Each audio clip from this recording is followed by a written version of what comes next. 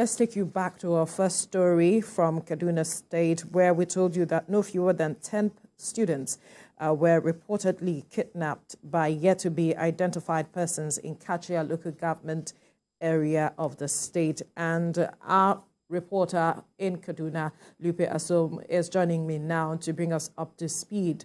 Luper, what do we know at this time with regards to the kidnapped students as well as those who kidnapped them? Have we been able to identify who they are?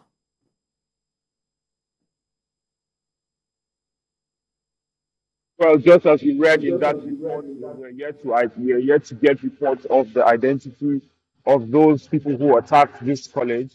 But what we do know is that at least 10 students were whisked away by these gunmen on Monday. Of course, it's what the report has done is that it has left a lot of residents very, very devastated.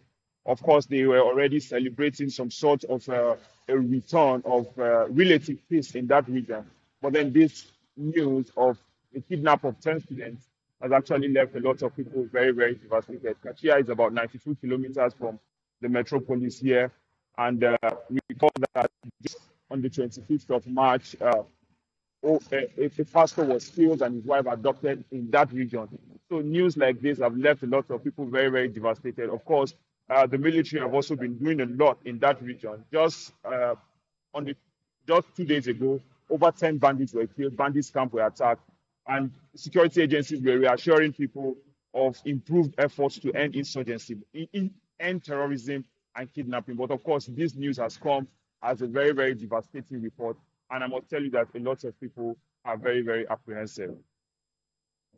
I think a lot of persons will be curious to know if there is any information with regards to the parents of the students that were kidnapped. Is there any information on them? Sorry, can you come again? I said a lot of persons will be curious to know if there's any information on the parents of these students, what the state or what the situation is with them, if they've received any calls, so to speak. Well, of course, just as I told you, Kachia is about 92 kilometers away from this place. We are yet to get full reports of the state of that place. But what we know is that when situations like this happen, you find the parents coming to the school crying, trying to meet with the security authorities, trying to meet with the school authorities to see if anything can be done to get their students, to get their children back. But at the moment, what we do know is that security operatives are on the matter. Samuel Arwan said that more efforts are being carried out by security agencies to ensure that they try to maybe just salvage the situation. But at the moment, we don't know the current state of things in that place. But what we do know is that the security agencies are doing their best at the moment to try to see if they can salvage the situation. We know that the Kaduna State government had at some point shut down schools just to address this matter of students being kidnapped.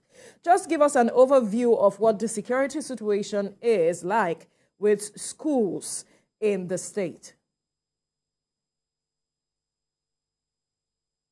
Well, of course, last year when we had a reoccurrence of these kidnappings, what the government, their immediate response was to shut down schools in areas that are very, very prone to these attacks. But at the moment, this particular college that was attacked is a day college. It is located in Kachia. It is a day college. The government also issued warnings to schools in areas where bandits could easily access and kidnap students. So that is the situation. And of course, the service chiefs were in Kaduna State over the weekend. The Minister of Defense was also in Kaduna State. While engaging them, I asked them, they were actually appreciating the improvement of the security situation in the Northeast.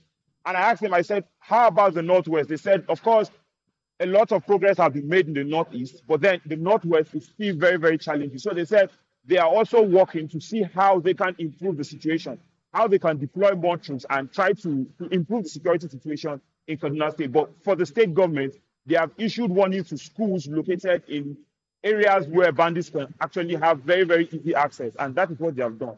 And they also tried to shut down some of those schools. A couple of schools are still shut down at the moment as part of the proactive measures of the Kaduna State government to ensure that students are not being abducted.